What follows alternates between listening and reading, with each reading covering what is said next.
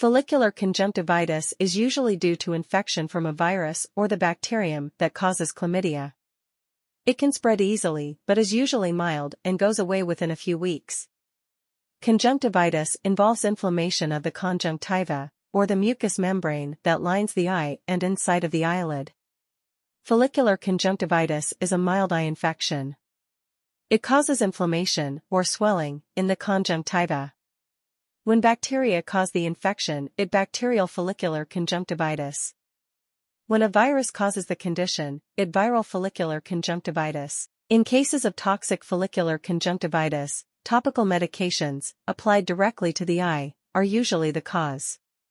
It can affect one or both eyes and be uncomfortable, but it is not usually serious. The infection will usually go away on its own after a few weeks. If a person develops complications, the infection can become serious. It is best to talk with a doctor if there are any accompanying symptoms, such as fever. Is follicular conjunctivitis contagious? When the cause is a virus or bacteria, follicular conjunctivitis is contagious and can spread from person to person. If a topical medication causes follicular conjunctivitis, it is less likely to be contagious.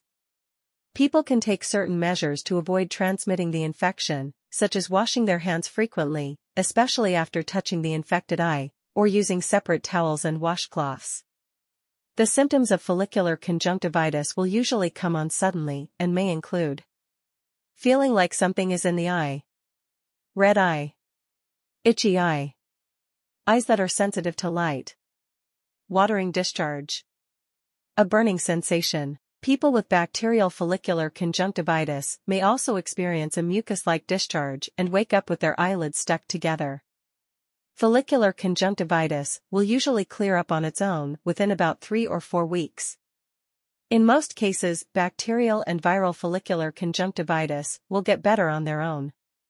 There are things people can do to ease the symptoms at home in the meantime. They include using artificial tears, cold compression, taking pain relief such as ibuprofen.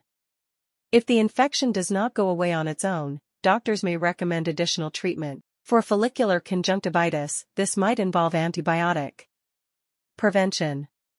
To help prevent the spread of follicular conjunctivitis, frequently washing hands for at least 20 seconds at a time.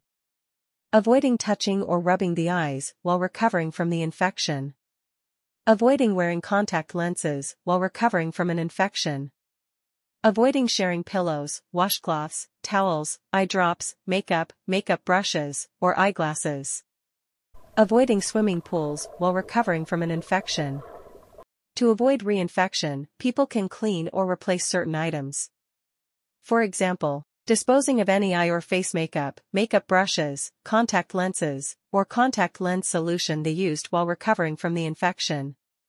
A person should also consider thoroughly cleaning eyeglasses, sunglasses, or contact lens cases when the infection clears up. Hope this video gives you information about follicular conjunctivitis. Thank you for watching.